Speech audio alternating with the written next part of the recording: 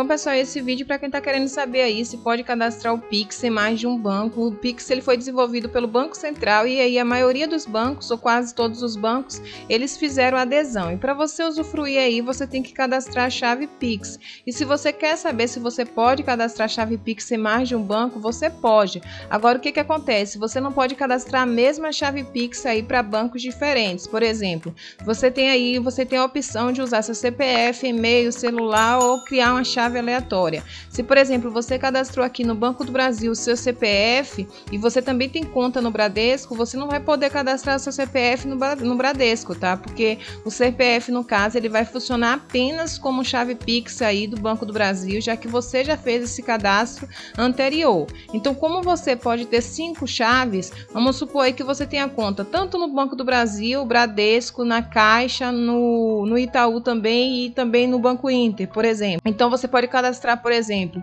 o CPF aí no Banco do Brasil, você pode cadastrar um e-mail no Bradesco, você pode cadastrar o celular na Caixa, você pode gerar uma chave aleatória aí no Itaú, tá bom? Ou você pode simplesmente dizer assim, eu quero cadastrar todas as 5 chaves Pix no Banco do Brasil, eu quero cadastrar 5 chaves Pix aqui no Banco do Brasil, então vou usar meu CPF, esse e-mail e tal. Então você não vai poder utilizar esses mesmos dados aí que você usou no Banco do Brasil no outro banco, tá? E aí eu vou dar para vocês aqui a resposta do Banco Inter. Eles mesmos já fazem aqui. Se eu tenho mais de uma conta, posso incluir todas as contas? E como eu falei para vocês, sim, você pode, tá? Mas você vai ter que usar aí chaves diferentes para vincular aí as diferentes contas. Eles dão o exemplo aí.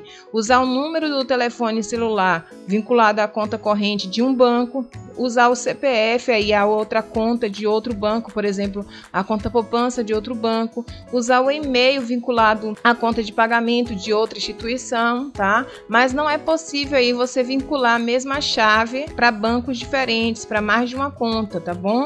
Então é isso aí. Se você queria saber se pode cadastrar o Pix em mais de um banco, a resposta é sim. Espero ter ajudado. Se lhe ajudei, não se esquece, se inscreve no canal.